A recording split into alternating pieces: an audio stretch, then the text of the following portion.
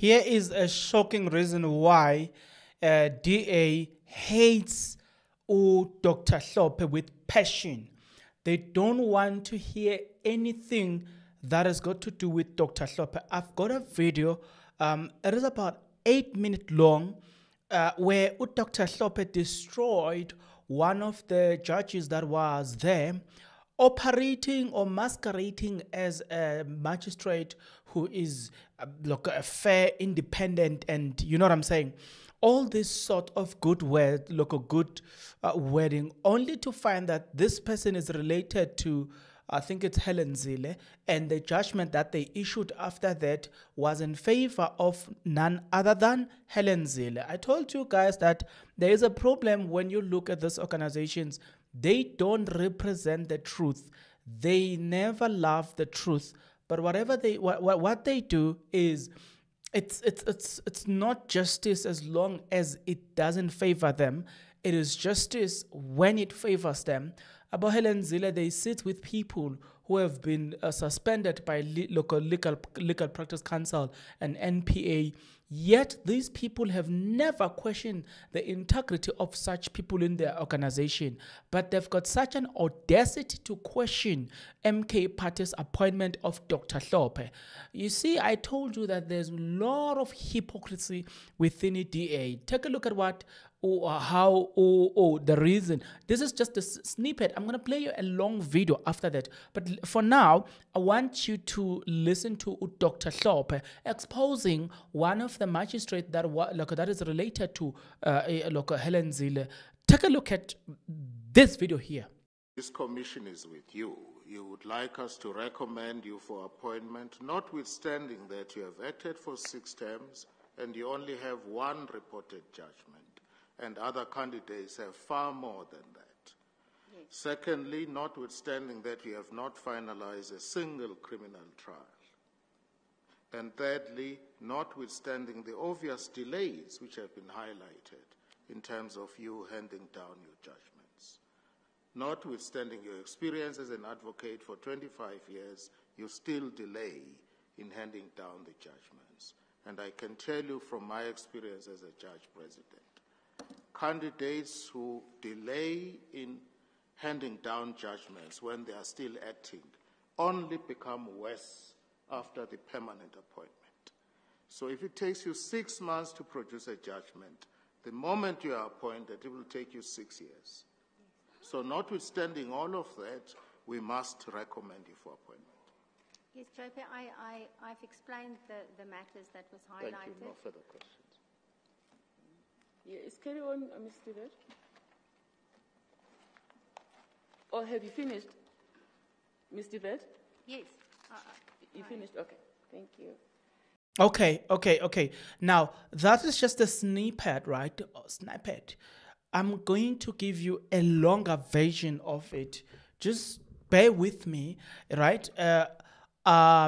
It is coming. So now you understand when I say to you, we've got a problem of organizations in this country that always react as long as the person who must be chased after is a black person, then they react.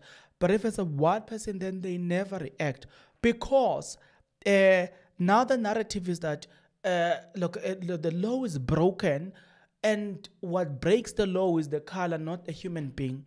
Okay, it's not necessarily based on human beings, but it's based on it's based on the color of your skin. And I told you that there's a problem when you look at things from that perspective, right?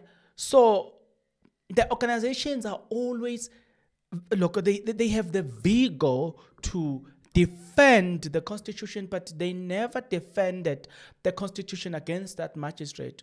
Where is my lie when I say it matters? Your color of your skin, the color of your skin, it matters in this matters. Where is my lie when I say that?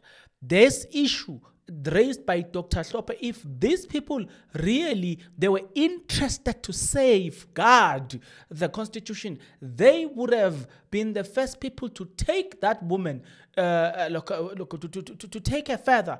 But they will never do that as long as the person who is accused or even if there's a proof of misconduct, as long as that person is white, nothing is going to happen. That is what we see DA doing. Why the organizations are not after this woman? Why didn't they take this further to say, we had this from Judge Hlophe. This is a serious thing. Remember that when you must rule over people, so we must defend the Constitution, because now they are defending the Constitution. Why is the defense always when it is black people, but never when it is a white person? Told you, and I warned you about DA. Before we continue, take a look at this. If you are not yet subscribed, what are you waiting for? Come on, good people, because to subscribe it is free, to like the video it is free, to comment in the comment section below it is free of charge, to click the notification bell it is free of charge, to share this video it is free of charge, to watch this video until the end it is free of charge. Also, good people, come on, to watch the ads it's free of charge, and that's how you financially contribute to this YouTube channel. Speaking about financially contribution to the channel, you can become a member of this YouTube channel from as little as 20 Rand a month. You can also use the super thanks button. In case you don't want to do that, guys, there is a way where you can use my media company banking details to donate to the channel, and you know what I'm saying, we'll bring you more, and also guys want to buy more equipment. So the power is in your hands. Please do the honorable thing as we proceed. Okay. So you see what I'm saying to you is, I've been saying this, and I'm going to say to you guys until you understand that these organizations, they do not have the interest to defend the Constitution as they say, but they pretend like they have a zeal to defend the Constitution. Tell me this, right? This magistrate who ruled in favor of a DA, yet this person was her cousin. Why, if there was an interest of justice, why didn't she recuse herself? What did DA do about that? If DA, look, they are very concerned about law-abiding citizen, because they want to defend the Constitution. I've been telling you, and I'm going to keep telling you until it sinks in, until you understand that is not about the law. It's about their ambition. It's another form of racism. It's another form of oppression that these people are subjecting us to. Yet you tell me, DA is going to liberate me. DA is going to liberate us. Hebatu. Here, Vugan, in Liasha. Vugani. I'm telling you. Now, listen to Dr. Hlophe here. Remember, I promised you a long video. Take a look at this. Chairperson, Mrs. Andrews, let's go straight to the point. You acted in the Western Cape, but left under a huge cloud. And for the benefit of this commission, I will explain. I allocated you a matter involving the Democratic Alliance and the ANC. I had no idea that the leader of the Democratic Alliance in Beaufort West and the Central Karoo is in fact your cousin. You did not return the file to me. You sat in the matter and ruled in favor of the DA. I took an unprecedented step to write to the Minister of Justice and urged him to cancel your appointment. Would you like to explain yourself why you sat in a matter where your cousin is a high-ranking politician of the DA in the Western Cape and ruled in favor of the DA thereafter? Thank you for the question, JP. I would like to say the following in response to that. First of all, when the matter was allocated to myself, it was allocated after I had returned a previous file to you, JP, because of a conflict of interest. When the matter was given, when I received that matter, the matter had litigants by name and not by party. I think, if my memory serves, it was there were 5 applicants by name, and then there were 8 respondents, the last of which was the Beaufort West municipality. This matter concerned an administrative action where the applicants in the matter had applied to set aside some irregularities. To the best of my recollection, it had to do with the appointment and unseating of the executive. The executive, as I can recall, consisted of the mayor and the mayor, the deputy mayor, and the speaker was. I'm sorry, Ms. Andrews, yes. I'm interrupting you. Please try and give brief answers. I will. The question is a simple one. Why Yes. did you sit in a matter involving the DA when you knew that your cousin was a high-ranking DA official? Right. That's the question. Thank you. First of all, ACJ, maybe just to cut to the point, I did not know that this matter had any relevance or bearing to my cousin. I'll tell you why I say this is because he was not. No. The question is, you would have known this matter has been brought by the DA, isn't it? No, I did not, ACJ. I did not. So that is the point I'm making. Okay. No, I did not. That is why I'm saying. Okay. The parties were named in the individual capacities. It wasn't overtly, in my view, a politically weighted matter. For me, I took But from the papers, was it not It was clear not clear. No, it wasn't clear. Maybe it was my naivety, I'll call it that, because I adjudicated the matter on the strength of the papers that were before me. So what happened was that there was this unseating, and there was a plethora of irregularities that emanated from the processes leading up to that. And all that they wanted was for the status quo to return. I'm aware that every step, that I'm aware that they had taken internal steps, but they did not. So the point... Okay, hang on, Yes. Ms. Andrews. I'm sorry if I'm interrupting you. Yes. I just want to make sure that we use the time. Certainly. Optimally. Yes. Is your answer to the Judge President that you sat in the matter because you were not aware that it involved the DA? Is that what you are saying? Yes, I was not aware. And then I think that it is important for me to say the following. I am estranged from my cousin and was not following his political career at all.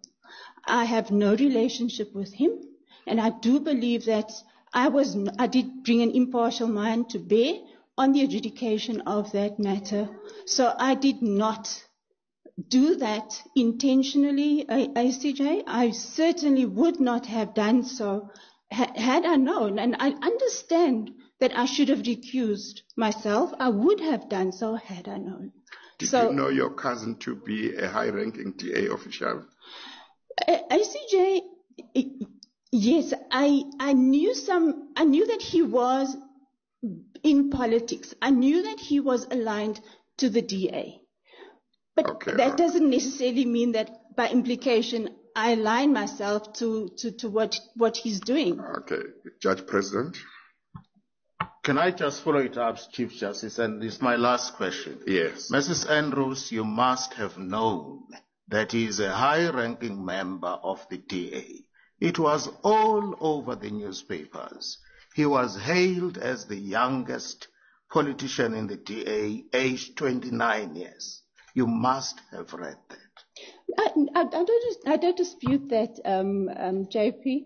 What I'm saying, what I'd like just to reiterate that I definitely did not do it with the intention of bolstering his career or rule in favor of him simply because he was my cousin. I adjudicated the matter on the strength of the papers, and I believe that I needed to do so because the Constitution enjoins me to do so in terms of Section 160, because there was certainly there was no accountability and the steps were unprocedural. But the Judge President suggests that prior to you hearing the matter, his association with the DA was all over in the newspapers. Why would you not have been aware of that? I know that it may sound like I am disconnected, but I definitely do not particularly follow the news, and especially when it comes to him. I am not in the Western Cape, so I'm located in KZN, so I wouldn't have really looked at things like that. So I'm not entirely sure whether I was meant to follow his career, because that wasn't he isn't part of my circle. So I understand it was perhaps with the benefit of hindsight that I should have maybe have looked at it through a different lens. I might have had to. I did probably lack discernment, but that wasn't how I viewed it at the time. And I did apologize to the JP for my error, and I didn't at all. It was never my intention to do that. I think in my zeal, I may have just been overzealous, but certainly it wasn't my intention to be biased in any way at all. I understand the standards that is expected of me and went to recuse. I'm now going to give Judge President, you are done? Yes, thank you. Okay. Let's proceed. Yeah. So, I would like to tell you officially, so it is okay for people to believe what they want to believe in, but whatever you want to believe in, let it be based on facts. You can't just believe anything because for the sake of believing anything. I heard people saying, "Hi, the DA is gonna do this." Now, I don't know if you are noticing that these people don't care about you. They care about themselves. Yet they want to use you as an excuse. They want to use you as as a way to gain power. But really, this organization, Freedom Under Law, Watch What. It's called what? Watch What. Ahmed Kathranda Foundation. You name them. Like, yo, guys, save SA. This and this. Where are they? What are they saving SA from when there is a magistrate who it has been proven that she presided over a case brought by a person she knew exactly that this person we are related to, and she couldn't even defend herself? By the way, if you are listening to her, she knows that's a gross misconduct, right? And there is evidence to that gross misconduct, but her gross misconduct is not going to destroy the Constitution. Only a gross misconduct from Jonh Hlophe is worth to destroy the integrity of the Constitution. Nokhohlisa bevika benyanga ngeke. Ngeke hayi mina. Kwagogo ezola hayi mina. Khohlisa bevika benyanga ngeke. You know, guys, let me tell you this. I know, and I'm going to tell you this, and I will say it with my chest out. I believe politicians lie, right? I believe politicians steal. But at the same time, I'm going to tell you this. There are people, when they steal, they still remember that, you know what, we can't bankrupt this country. And then there's a group like, remember in my previous videos where I was talking about what Jacob Zuma have done, and I said to you, and I'm going to say this again because I believe in this, and I said, and I will show you why that, or how that is related to the current topic, right? Here is my facts. I said When you look at how white people used to steal money in this country, they build institution, then they eat from the proceeds made by the institution they've built, right? And then I went on to name how FNB came about. It came during apartheid, Sasol. You name all this institution. Then they monopolized this institution, and then they created what we call it evergreen contract, where they will continue to benefit from the proceeds made by the organization. So they have a strategic way of stealing the money. And I said, remember in my video, I said Jacob Zuma might follow the same formula. Such people, I prefer them because they show that we love the country, so we will rather create a sustainable product or a sustainable organization, but we will just take few percentage, you know what I'm saying, and allow the organization to progress. But then you've got the other ones about Ramaphosa. They say still taking 10% is no, it's a waste of time. I'm going to sell the entire organization and make profit out of it. That's it. So I'm saying you are seeing the similarity. Look, you are seeing here similar similarities in that these people, the way they want to be treated, they want a first-class treatment, first preference, at the expense of everybody else. They don't think that, okay, if we do this, we are going to kill the country. No, because they don't love the country. They love their skin. They love their supremacy, right? So even if it means the country must go down, as long as the country is going down serving their supremacy, then they don't have a problem. That is what you are seeing now. You are seeing people who, for me, they look very angry that we are not in power, so they will do whatever it takes to disrupt. In place, there are people within, strategically in these organizations. And as long as it is one of their own who is committing a gross misconduct, they will never report that, because that is not worth that is not worth their time. It's not a violation of the Constitution as long as it is them. I'm here to tell you that if you think for a second, DA is going to liberate us, I think you're now seeing them for who they are. They don't love us. They love themselves, not us. And let it sink in. They don't love us. They love themselves. They've been demonstrating that. Time and again, they are demonstrating this to us. We don't love you. We will use you to climb into power, but we don't love you. We will do whatever it takes to protect ourselves, even when there is clear hypocrisy. How can I judge or preside over a case that where my uncle, my close relative is involved in it? I shouldn't be involved in that case. But what has DA said about it? Zero. Where is the zeal and the enthusiasm to save the law from them? Told you, there's hypocrisy in that approach. It is saving the law as long as it is involved black people. Then they are very eager to take your brand leaf to this Lucky Montana, that all these black people, Dr. Hlophe, to this, he has done this, he has done that. It's like they are waiting to see a small mistake from a black person, and they will do whatever it takes to do that.